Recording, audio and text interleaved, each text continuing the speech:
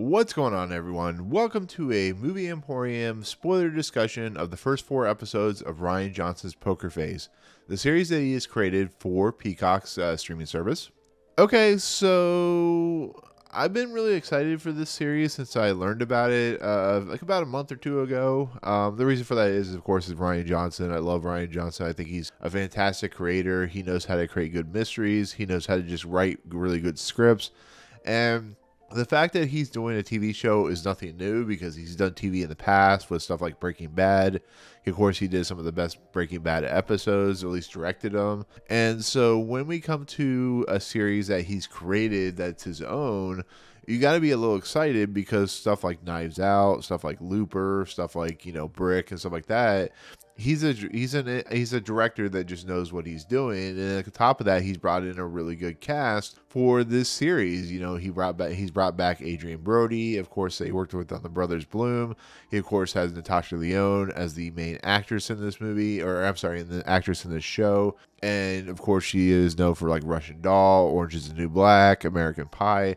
She's a very talented actress that has been given a lot of credence for the amount of years that she's worked in Hollywood, and now she's kind of made it in her own, and it's kind of nice to see her kind of shepherd another show on her own as kind of the main protagonist for this kind of like week by week mystery series with a lot of famous actors in its own right. So what I wanted to do, as I usually do, I'm going to do episode by episode, but because there's 4 episodes, this might be a little bit of a longer video. It might take a little bit longer to explain, but I'm not going to go into like all the details of the show because I'm sure you've watched it already. I just want to go into like the main concepts of what they're doing and why I think it's a really clever show.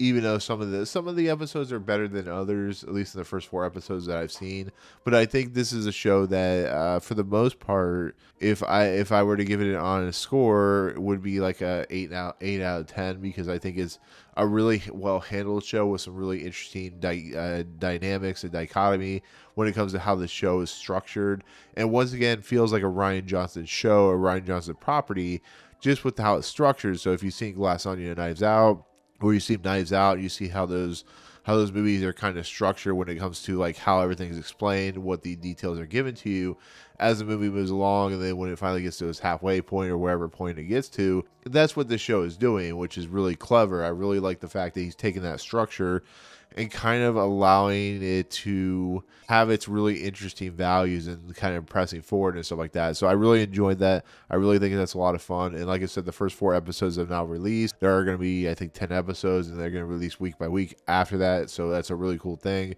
So without further ado, let's go ahead and talk about the first episode, which is called Dead Man's Hand. And what's really cool about this episode, directed and written by Rian Johnson, because he's the creator of the show, he pretty much does the first pilot and stuff like that, is a lot of these shows already has the protagonist that you already know. They already have a set history. They're kind of brought in to do, the mystery product and stuff like that, or the project. And this episode is actually the introduction to the whole entire world through an episode that does the same structure as every other episode. But what's really nice is we get like all the good info about Natasha Lyonne's Charlie character and how she kind of sets up in this world. And what I really like is what's really cool, I guess you could say, and what the most interesting thing is, it starts out with Dascha Polanco's Natalie character as she works at a hotel called Frost Hotel or whatever. It's like a Vegas like casino that's run by the character who is played by Adrien Brody, who plays Steve Frost Jr.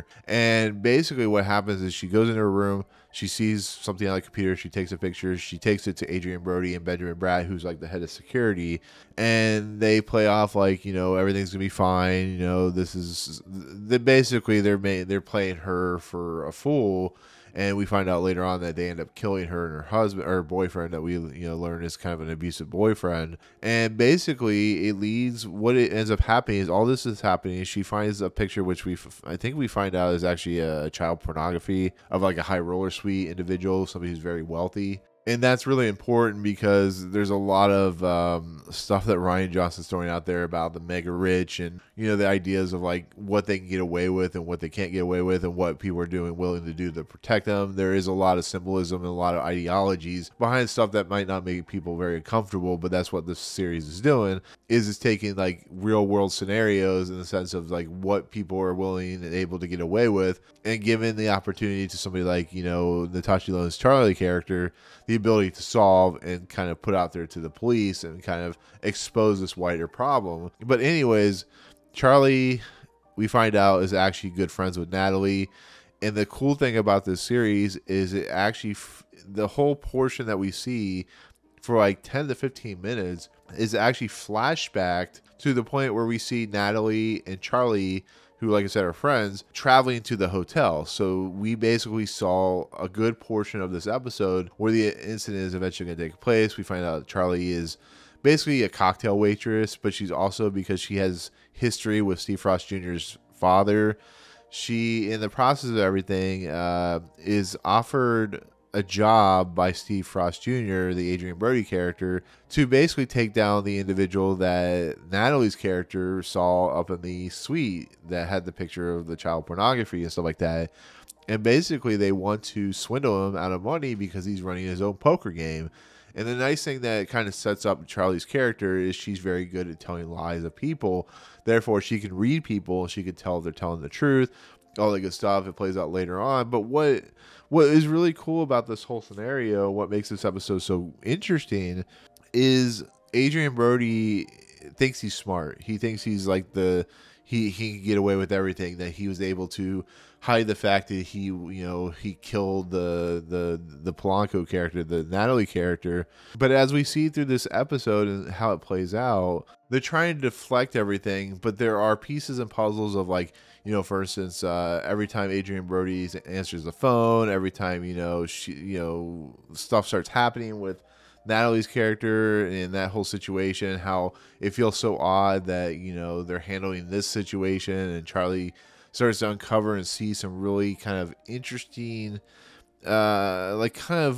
really off material when it comes to these two characters about, the phone situation and why are they so like pushing forward to this like poker game that they want to swindle this rich guy from, to the iPad that's found and now he's a part or house with the deleted photo that actually the Adrien Brody Steve Frost character deleted. Just everything that starts playing out, Charlie starts to she starts to basically uncover. And because she's so good at telling the lie or seeing the lies off people's faces, she starts to realize and she starts to kind of put together that these two individuals, Benjamin Bratt, who's a head of security, and of course Adrien Brody, who runs this hotel with his father, they're covering up the murder that they created because Natalie found the picture. But they are basically been doing this a long time, and they want to swindle this guy out of money. And she finds it kind of odd that they're not really worried about this woman getting killed, and that at some point she can figure out that Natalie brought the photo to the individuals because she found it in the room. Therefore, she can kind of deduct and, tell the police, who we actually see is played by Noah Segan, who, of course, is Rian Johnson's good friend, which it's a really funny scene where she's like kind of, Charlie's kind of messing stuff on the desk. And then Noah's character is like, don't mess with that. And he's like, if you have any problems or questions, give me a call. And that's what plays out later. There's a lot of, in these 4 episodes, I'm assuming the rest of the episodes, where the police show up at the end of the episode, like we officially got the bad guy type of situation. And after everything's said and done, she confronts, the Adrien Brody character, the Benjamin Bratt character, says, I know what you did. I have proof. I can expose you for what you are. She's worried about getting fired because she has some history with the father of Adrien Brody's character. And after everything's exposed, after, it's going down, now that Steve Frost is going to be arrested and so on and so forth, Steve's character jumps out the window in a very disturbing suicide fashion, where we see him actually get on top of the railing, jump off the side of the building and fall to the ground. We don't see him hit the ground, but we see him falling to the ground, which is not a very good CGI effect, but it's a very effective scene. And that's when we have our main crux storyline, where basically Charlie has to go on the run. The father of Steve Frost, who now has lost his son, is like, "You're dead. I'm never gonna stop finding you or trying to find you." He sends the character that Benjamin Bratt plays, who's the kind of fixer slash head of security, and that's where the episode ends. The police come. She's on the run, and it's a good setup for what the series is eventually going to be, which is her on the run, but getting involved with these crazy mysteries, which it might lead into its own problem in its own right, because, as you'll see in these, like, the first 4 episodes, she seems to be in the right place or the wrong place at the wrong time, because there's always a murder. She seems to be involved in a very personal manner, and it's not very, what I would call, not very, like, logical in a lot of respects, because I know these series, if you look at, like, Matlock or Columbo, they seem to be at it's funny how they seem to be at that moment, at that time, when it comes to, the place and time of just the murder or stuff like that. So it's just very convenient storytelling. But with a series like this, you come to expect it. But with this first episode, it's a really good start, a really good, kind of look into what Charlie's capable of as an actor, or not as an actor, but as a character,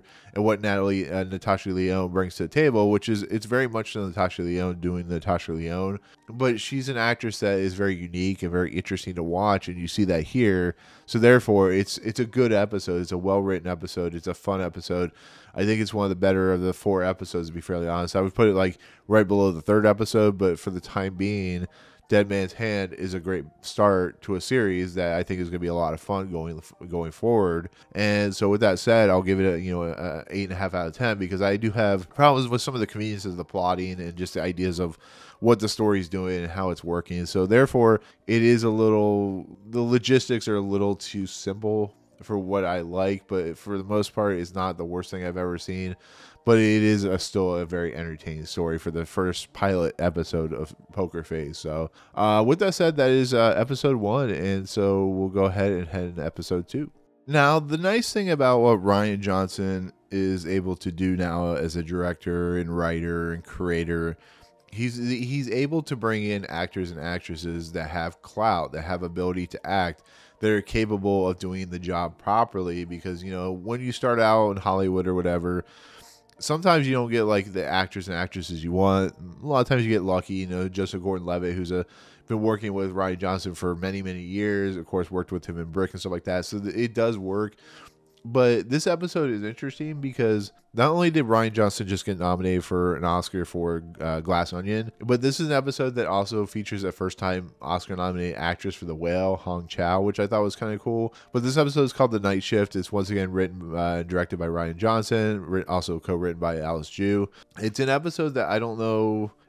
I would call this episode a little convenient for its own good. It's not a terrible episode, but it's not what I would call the best written episode of the 4. Just because the character that is the main antagonist of this episode is really sloppily written, really sloppily directed. It's played by Colton Ryan, who plays Jed, and basically what this is a stalkerish episode about a kid or a young person who works for, I don't know if it's for his father or his brother or just a friend, who's played by John Ratzenberger, who plays Abe, and he works at this auto body shop, I guess you could say. And we have these 3 characters. We had Jed, we have Brandon Michael Hall, who plays the Subway store worker, who is the one that is the murder suspect, or not murder suspect, he's the one that gets murdered. And then we have Megan Suri, who plays the convenience store clerk or whatever that the Jed character is in love with. And basically the setup is Jed's in love with this Megan Suri character who works at the convenience store. Of course, Brandon Michael Hall is a character who is very affable. He's a very good person. I think he was in the military. He's going into the military, but he basically every night goes to the convenience store, gets a lottery ticket, gives her a sub and stuff like that. The 2, Jed and the Brandon Michael Hall character, Damien, I think is his name, they end up having a conversation on the roof, which is where he's trying to calm down this Jed character in the simple fact of, like, what you're doing is wrong, and what you're doing is going to get you in trouble, and maybe you need to rethink your life. It's a very good way to tell to people that maybe you're stuck in a rut, maybe you need to do something better with your life. And, it's good for a message and stuff like that. But basically, Brendan Michael Hall character basically scratches off the lottery ticket and wins $25,000 and is pushed off the roof by this Jed character. And in the process, Jed, he beats the guy with a hammer, or beats the guy with a crowbar or whatever, kills him. And in some weird fashion, there's cameras everywhere. It just doesn't make any sense. He takes the body, wraps it in this like cloth or whatever that is over this car, and takes it and puts it in the truck of what we find out later is the Hong Chau character's truck, and frames the trucker and stuff like that, and then tries to cover up his tracks and stuff like that. He puts the apron that the Damien character wears back on the thing at Subway, which is really strange. You think, actually, they actually make a joke of it like later that the camera is not real and stuff like that. So it still doesn't make any sense because Subway would always have cameras, so he would have been exposed either way. But he has the knife which he got cut earlier. He puts it back on. He washes it, puts it back on the Subway knife back on the Subway board. And of course, like this story and the series is structured, all this stuff happens after Charlie. Basically, her car breaks down, which is the car that we have seen earlier in the episode that is basically underneath the sheet or whatever that Jed uses to hide the body. And it basically becomes down to a story of just like a really stupid murder, trying to hide his tracks and trying to be really smart. But once again, Jed looks like a murderer. He looks like a guy who would kill somebody. So it's like almost really convenient. And I understand like the idea of the murderer is always somebody you know, but the story that Charlie's uncovers with, she finds all the evidence. She, her car breaks down and she's like worried because if she uses ATM, blah, blah, blah, blah, blah, she's going to basically have her car fixed. It's going to cost her $400. There is some fun moments in like the diner where we come across, Charlie's character meeting the Hong Chau character. They have a discussion. This is where we get a really cool thing where Charlie basically learns about super glue and how it can fix up wounds and stuff like that, which we see actually later on in the 4th episode. And in the process, they kind of become friends. And so when Hong Chau's character is basically falsely convicted or basically falsely arrested for this murder that she finds in her truck, and she does a stupid thing instead of calling the police, she hides the body. She tries to hide the body on the side of the road, but it's pretty standard. I mean, the stuff that it just kind of, I guess the episode kind of shows you that people who think they're clever, especially murderers who think they're clever, are always going to get caught. They're going to get caught in the stupidest ways, which the kind of sign was Charlie's character finds a bottle cap in the apron of the Subway shirt, and she figures out by climbing up the roof, seeing all these bottle caps, that she knows that he was involved with this. And on top of that, he's just a really creepy individual. And then the lottery ticket kind of gives it away because he claims he buys some lottery tickets and he claims one of those lottery tickets was the one that won the ticket or won the $25,000. But it's revealed that, that the ticket is not in the right sequential order. I can't pronounce that word apparently. But with the help of the truckers and her ability to find the trucker, because she finds that each trucker's truck has a dash cam that can record footage, so therefore one of the truckers has footage of the kid Jed putting the body in the truck, and so therefore once he figures out that he's done, he goes up on the roof and waits for the cops and stuff like that, which is surprised he didn't throw himself off the roof. But on top of everything, his like father figure, whatever, Abe's character, John Ratzenberger, is like, you cut the line of the car. He's like, well, she was trying to frame me for something I didn't do, and he kind of knows that Abe knows that he did something. And that's kind of where the episode ends. It ends with Charlie able to get Hong Chau out of prison and stuff like that. And therefore, that's the end of the episode. And overall, the episode's fine. It's not the greatest episode in the world. It's an entertaining episode. It once again shows, like, it's cool to have you don't have to have the same characters every week. We do find out that if you use the ATM or use your debit card or credit card, that the bad guy can find you, which is very stereotypical, atypical type of thing. And then Benjamin Bratt's character comes into town, tries to find out where she's at. The clerk says she's gone west, so like that, trying to deflect. But it's overall just it's an entertaining episode. There's some fun moments.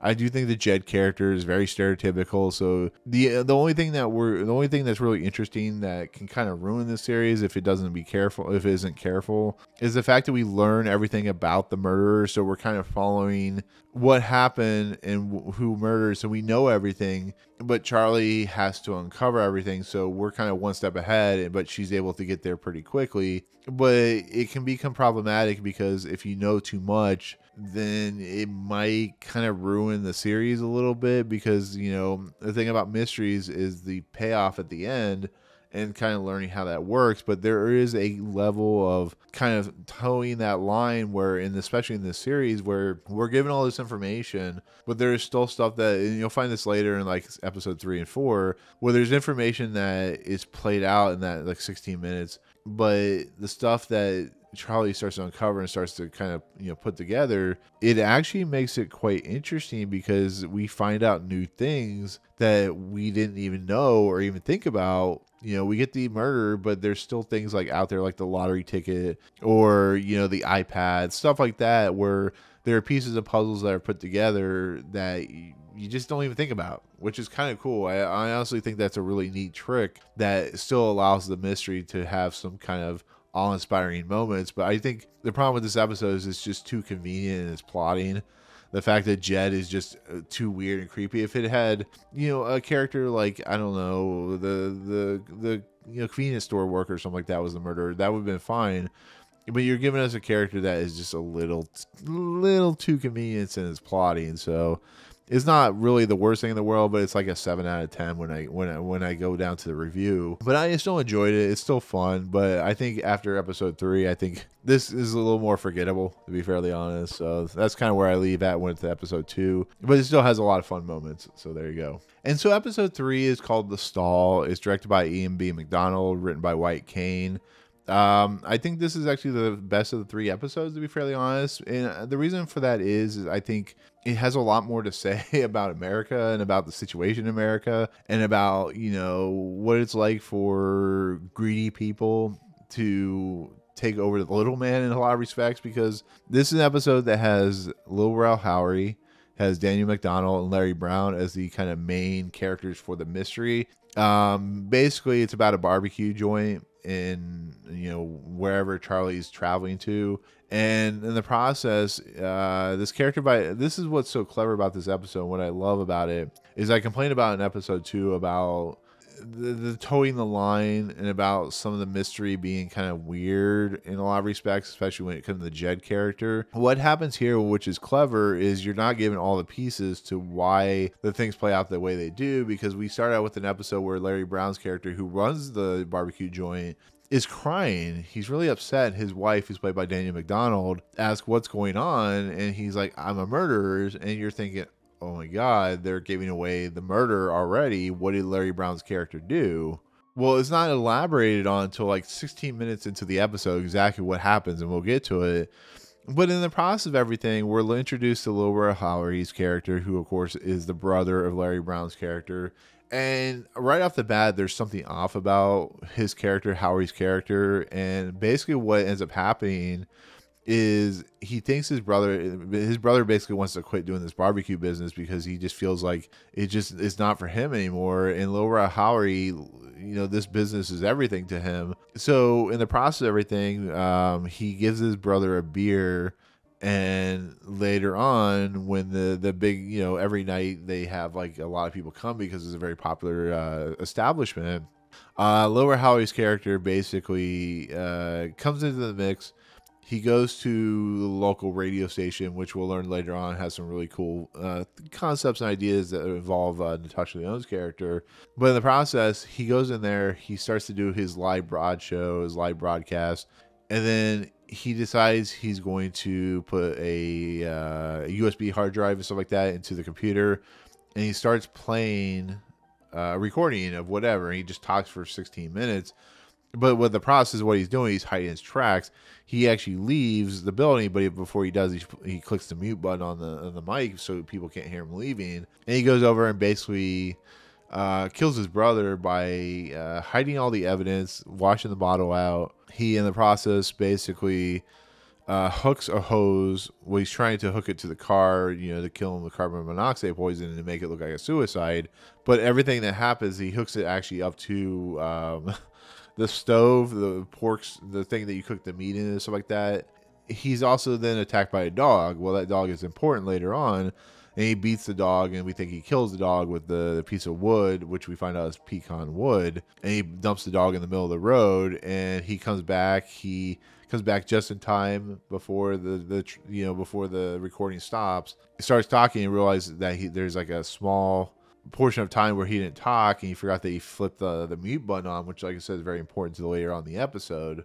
Well, this becomes very important because he actually has to clean off the blood with the towel that he uses. He's able to become the popular guy and stuff like that because people really love him for who he is. And then he hides a little napkin in the dog's tooth in the fire and kind of burns it and stuff like that. And then that's when we learn later on that Charlie is traveling down the road. She's at a gas stop. The dog we saw earlier, very aggressive, very mean, kind of rides along with her. Loves NPR, loves like the MAGA radio stations. It's very much telling you exactly what you think it's telling you. And the dog's a little bit strange. And she finds herself at the barbecue joint where the dog, of course, eats all the food, and she has to kind of work for the company in order to pay back the debt of all food that the damn dog ate. And basically she becomes friends with Larry Brown's character, who once again is, I think he's like kind of just doing things day by day. He doesn't feel like he's really impassioned by stuff. But what I was talking about earlier with Larry Brown's character, which is really clever, is the simple fact that the reason he ends up quitting is not for the simple fact that he's just kind of tired of the whole situation. It's because, as we found out in the first episode, which I didn't talk about, Charlie's character is a woman of doing illegal things like selling bootleg DVDs or Blu-rays or whatever. And one of the Blu-rays she has is Oakjaw. And if you know Oakjaw, it's about, the world of animal processing and how like disturbing it is and stuff like that, killing animals and whatnot. Well, she gives Larry this video, and this is why Larry's crying. This is why he calls himself a murderer, because of what happens in Oakjaw. And he has a whole discussion with Charlie's character about basically quitting the whole world. And this, of course, upsets the little Rahali's character. And it leads down a road where Charlie is helping out. Larry gets killed. She's very upset by it. She starts to uncover clues about, she had been kind of shown like what it's like for why different types of woods are used for different types of meats. So we learned about the pecan wood.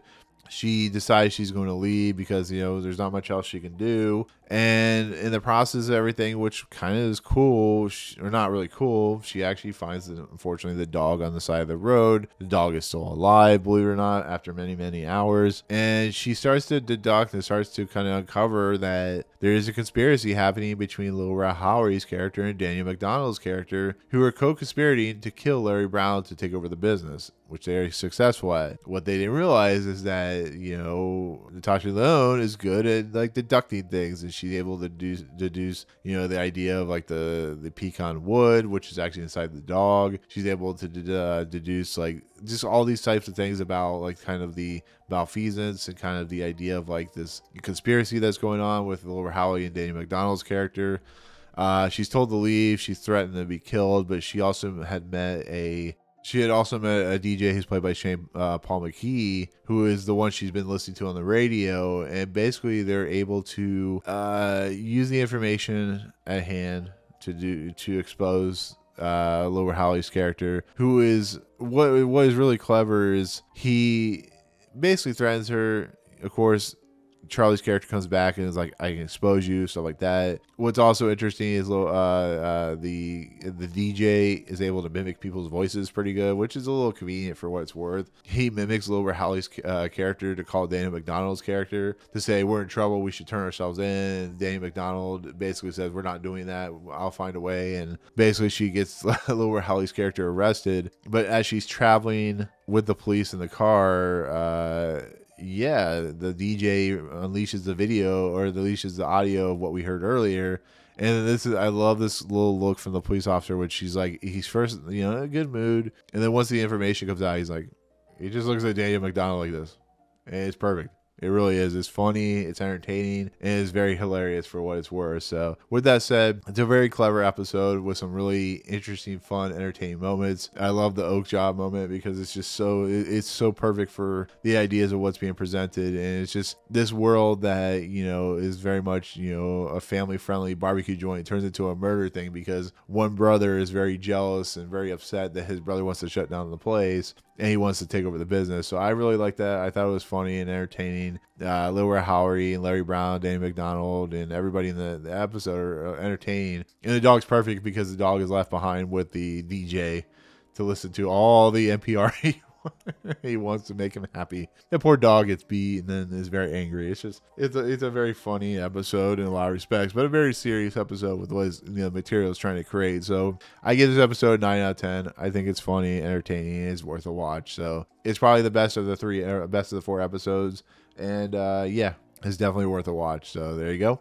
And with that said, let's head into episode 4, the last episode to release for this week. Okay, so Rest in Metal is the last episode to release this week, directed by Tiffany Johnson, written by Christine Boylan. This is an episode that I found fun, but once again, like the second episode, is just a lot of stuff in this episode that it's a little too convenient in its plotting. But once again, as the reviews say, it's like Columbo, so you kind of have to go with it and its gist and stuff like that. This episode stars Charlie as Natasha Lyonne's character. That's nothing new. But it also stars Chloë Sevigny as Ruby Rowan, and I like her character because she's very dissuaded, very angry. She's a rocker of this band called Doxology with these 2 individuals. They've lost their drummer. She works at a Home Depot, and it's not. I don't know if it's Home Depot, but it's like a Home Depot. It's a hardware store. But this is an individual that had one hit. She's a one-hit wonder. Had a hit called Staplehead. Everybody knows her for it, and she, like I said, is very dissuaded. Just kind of one of those individuals.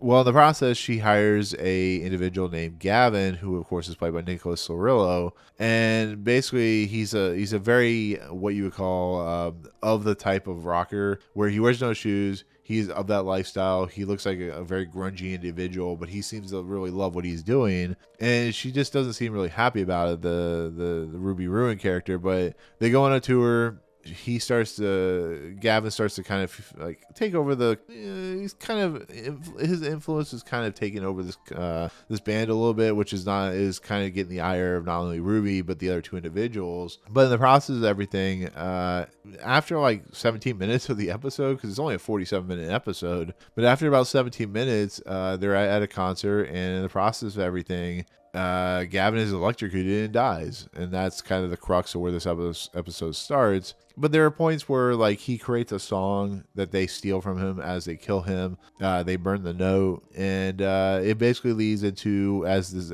all these structures of these episodes have done, it goes back to the beginning of the episode where we see that Charlie is basically interviewed by Ruby Ruin to do the merchandise sales, to sell the merch for Doxology. And in the process, she basically befriends Gavin because they're so tired of Gavin being in like the trailer, the vehicle with them. And like I said, Doxology is at a point in their career where they're doing like local shows that have like nobody watching them. But basically in the process, Gavin and Charlie become friends, and Charlie, starts to see that Gavin's like a truly, he loves what he does type of individual, and he sees that, she sees what's happening. And then of course one night, as we learn, Charlie watches, unfortunately, Gavin get murdered, or he sees Gavin get electrocuted.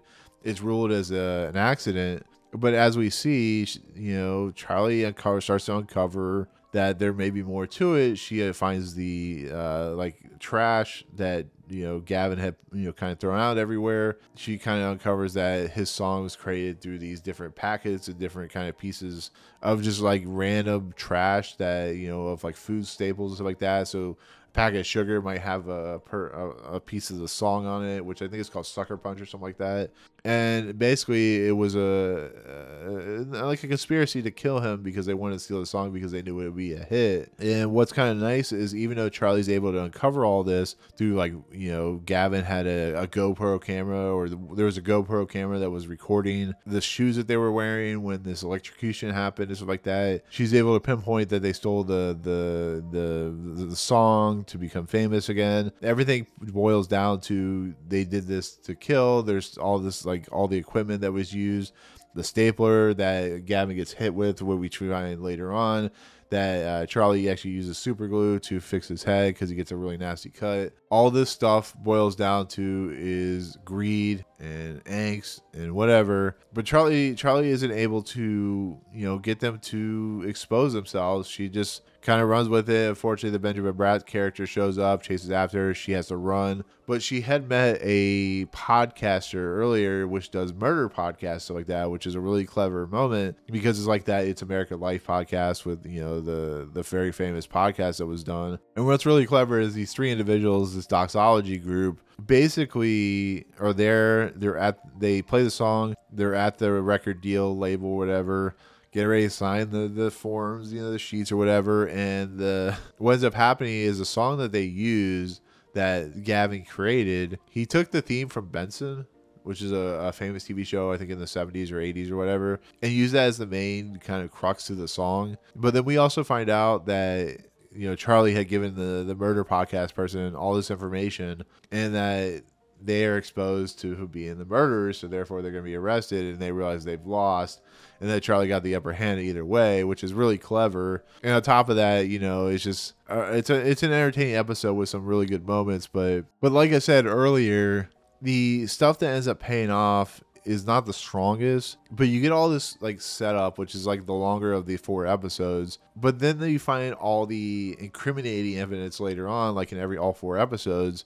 And that allows these episodes to make more sense, to be more interesting than, like I said, if you have like 16 minutes or 17 minutes of like the murder lead up to the murder, and then like you have like nothing to really pay off with it. But the fact that there's stuff still left behind that is able to uncover is still interesting. And that's what happens here, is there's still interesting stuff to find out. It's just, I think the main problem is it's just conveniently left in certain areas that it makes it a little too easy to uncover. And I think Charlie is a little too smart sometimes for her own good. She can uncover stuff really easily. So there's no real kind of, not really like really difficult. It's like going into a quest on a video game or something like that and having all the pieces just kind of laid there. It's just like, yes, it may be a little difficult at first, but most part, it just kind of solves itself pretty easily. And that's what my problem with all 4 of these episodes is, everything is just solved pretty easily. We only have like 47 to an hour long episodes. So, and then like 16 to 17 minutes are spent on the murder, which I think they could cut that down a little bit. But for the most part, episode 4, I would give like, an 8 out of 10. It's a good episode with some problems. When it comes to pacing and storytelling, I think, like I said, Chloë Sevigny and the other 2 actors are really good. It's nice to see Benjamin Bratt come in. Like I said, it's going to pay off later on, I'm sure, in the series at some point. But you have 10 episodes, so you have to kind of spread it out a little bit. But for these first 4 episodes, yeah, like I said, like I think I gave it like 8.5 out of 10 or what it was. I think it's good. I think it's good for a good start, and I think it's going to be a fun show. Is it going to be an Emmy-worthy show? Probably not. But I think as the series moves along, I think it could get stronger and stronger. I think it's just in the first 4 episodes you see kind of the rough around the edges, trying to figure out what this show needs to be and what it needs to do, all that good stuff. So with that said, that is going to be my look at the first 4 episodes in a spoiler discussion sense. Really good show, really fun. Has its problems, but I think is worth watching. Definitely check it out. It's now released on Peacock. The rest of the series should be released for the next 6 weeks, episode by episode. So yeah, there you go. That's going to be my take. And thank you so much for hanging with me on this long video. Like I said, there were chapters, so you could go episode by episode, whatever. So anyways, without further ado, thank you so much for watching. If you like what you see, hit the subscribe button to join Movie Emporium. Hit that notification bell. Top to finals coming next. If you like this video, awesome. Hit that like button. And as always, we'll see you guys on the next video. Peace out.